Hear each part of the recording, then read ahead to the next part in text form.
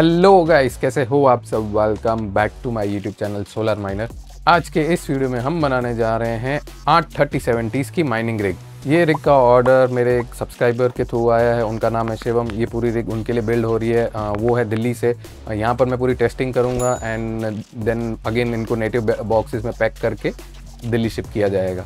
ये पूरी rig build का जो कॉस्ट बैठा है वो बैठा है अराउंड 11 lakhs। तो एक एक करके सारे पार्ट्स की कॉस्टिंग देख लेते हैं कि क्या क्या पार्ट क्या क्या कॉस्ट में पड़े हैं। सबसे पहले ये कार्ड्स के बारे में देख लेते हैं। ये कार्ड्स परचेज़ किए गए थे 25 जून को। इसका प्राइस है पर कार्ड 1,30,000। एंड नेक्स्ट पार्ट पे आ जाते हैं। जो हम लोग इसमें पावर सप्लाई यूज़ करने वाले हैं, इसमें 2 पावर सप्लाई यूज़ करने वाले हैं। एक पावर सप्लाई यूज़ करने वाले हैं एंटेक का 1000 वाट एंड दूसरा पावर सप्लाई यूज़ करने वाले हैं NZXT का 750 वाट। जो एंटेक का पावर सप्लाई है उसका कॉस्ट है 19,000 रुपीज़ एंड जो ये NZXT का 750 वाट का पावर सप्लाई है उसका कॉस्ट है 11,000 रुपीज़। जो हम इसमें मदरबोर्ड यूज़ करने वाले हैं, जैसे ये 8 कार्ड है तो 6 स्लॉट वाला मदरबोर्ड नहीं चलेगा, हमको 12 स्लॉट वाला मदरबोर्ड यूज़ करना पड़ेगा। तो इसमें हम यूज़ कर रहे हैं बायोस्टार का TB250 प्रो। इसमें 12 कार्ड्स लग सकते हैं। करंटली हम इसमें लगाएंगे 8 कार्ड्स 83070s। ये मदरबोर्ड जो कॉस्ट पड़ा है वो है 20,000 रुपीज़। इसमें जो हम प्रोसेसर यूज़ करने वाले हैं वो है G3930। शायद मैं नंबर गलत बोल दूंगा, मैं यहाँ लिख दूंगा। 3920 या 3930 है, वो मैं आप स्क्रीन पे लिख दूंगा। उसके बाद हम लोग इसमें एक रैम यूज़ करने वाले हैं 4 GB की रैम। जो रैम का कॉस्ट है वो 2,000 रुपीज़ है। एंड जो ऑपरेटिंग सिस्टम हम लोग यूज़ करने वाले हैं वो हाई ओएस यूज़ करने वाले हैं। तो उसके लिए हम लोग एक पेन ड्राइव यूज़ कर रहे हैं 450 रुपीज़ की पेन ड्राइव यूज़ कर रहे हैं 32 GB की। एंड इस रिग बिल्ड में हम एक कैप्टन अमेरिका भी यूज़ करने जा रहे हैं। कैप्टन अमेरिका अपनी शील्ड से इस रिग को प्रोटेक्ट करेगा।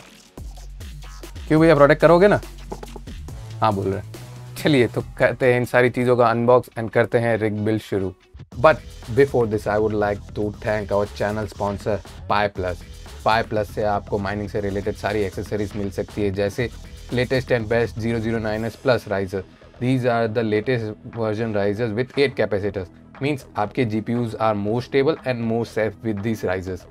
Other than that, they also have version 009S riser, version 008S riser, HDMI dummy plug, 24-pin PSU synchronizers, and all sorts of splitter cables and many more. You can check out their Amazon store या फिर order करने के लिए आप उनसे direct WhatsApp पे भी order कर सकते हैं। उनके Amazon का लिंक और उनके व्हाट्सएप का नंबर नीचे डिस्क्रिप्शन में है। बिल्ड शुरू करने से पहले अगर आपका भी इंटरेस्ट माइनिंग और माइनिंग रिलेटेड कंटेंट में है तो प्लीज़ मेरा चैनल सब्सक्राइब कीजिएगा और इस वीडियो को एक लाइक दीजिएगा।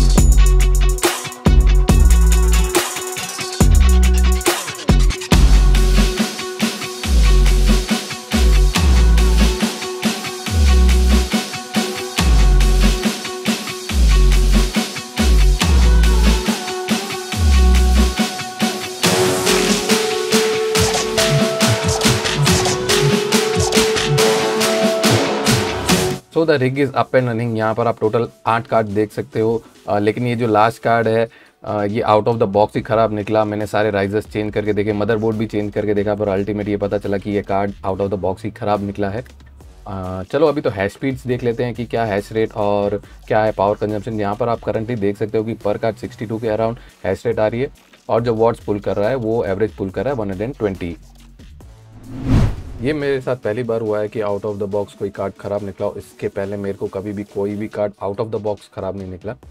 हालांकि मैं जब ये वीडियो रिकॉर्ड कर रहा हूँ इस दौरान तो मैंने उनको नया कार्ड रिप्लेसमेंट करके दे भी दिया। तो अभी जल्दी से सारे पार्ट्स का ओवरव्यू ले लेते हैं कि कौन से पार्ट्स यूज़ किए एंड क्या रहेगी प्रॉफिटेबिलिटी।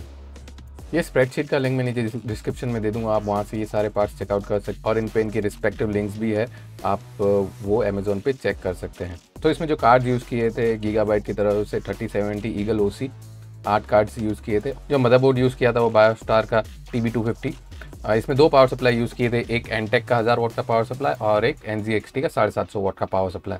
जो प्रोसेसर यूज़ किया था वो इंटेल का G3230 और एक 8 GB की क्रूशल की रैम यूज़ की थी और एक 32 GB पेन ड्राइव यूज़ की थी फॉर हाई ओएस। जब ये मैंने बिल्ड बनाया था, और इस वीडियो का जो फर्स्ट पार्ट जो आपने देखा वो जब मैंने बनाया था वो था 26 जून। उस टाइम पे 3070 की प्राइजेस, मतलब गीगाबाइट की 3070 की प्राइजेस थी 1,30,000। बट आज मैं जब ये वीडियो रिकॉर्ड कर रहा हूँ, second part of the video, almost 1 महीने बाद कर रहा हूँ। आज डेट है 23 जुलाई। तो आज भी प्राइस थोड़े कम हुए हैं, सारे कार्ड्स के थोड़े कम हुए हैं। 3070 आज भी अच्छी ब्रांड का, जैसे आसूस, गीगाबाइट, MSI 1,20,000 के अराउंड ही मिलता है नॉन LHR। कलरफुल और जो दूसरी ब्रांड्स है इनो 3D, इसके थोड़े और भी सस्ते मिलते हैं, 1,10,000 1,15,000 के अराउंड मिलते हैं। कार्ड्स में थोड़ा रेट कम हुआ है। पर ये जब मैंने वीडियो फर्स्ट पार्ट रिकॉर्ड किया था और इनको मैंने जब रिग डिलीवर की थी वो डेट थी 26 जून, तब प्राइसेस थे 1,30,000 पर 3070। तो अभी प्रॉफिटेबिलिटी देख लेते हैं कि क्या प्रॉफिटेबिलिटी रहेगी। सबसे पहले हम व्हाट टू माइन पे देख लेते हैं कि क्या जनरेशन एंड क्या प्रॉफिटेबिलिटी रहेगी, हमको कितनी हैश रेट अचीव हो रही है। टोटल 8 कार्ड से 7 इस रिग में, एक मैंने उनको अलग से डिस्पैच करवा दिया। टोटल 8 3070 से स्पीड आती है 495 हम लोग ईथैश पे लिख के कैलकुलेट पे हिट करेंगे तो देखेंगे कितना हमको डेली का रेवेन्यू होगा। डेली $30.75 होगा। $30.75 इंटू रुपीज़ में अगर कन्वर्ट करें तो डेली का 2300 के अराउंड, यही मैंने इस स्प्रेडशीट में लिख रखा है। और जो वॉट्स पुल करेगा वो है 1100 वॉट्स के अराउंड। डेली का रेवेन्यू जैसे हम लोग ने कैलकुलेट किया 2300 रुपीज़ के अराउंड, तो इस हिसाब से मंथली का हो जाता है 69,480 रुपीज़। इलेक्ट्रिसिटी का कॉस्ट जो इसमें रफली आएगा वो आएगा 6,000 से 7,000 के बीच में, और इलेक्ट्रिसिटी का काटने के बाद जो प्रॉफिट्स रहेंगे 63,000 के अराउंड। अगर इथेरियम में जनरेशन देख लें तो डेली का कितना इथेरियम जनरेट हो रहा है 0.149, यही मैंने स्प्रेडशीट में लिख रखा है। मंथली कितना इथेरियम जनरेट हो जाएगा इस रिग से 0.4 इथेरियम डेली जनरेट हो जाएगा और मंथली जनरेट हो जाएगा, और ईयरली जो जनरेट होगा वो 5.44 इथेरियम के अराउंड जनरेट हो जाएगा।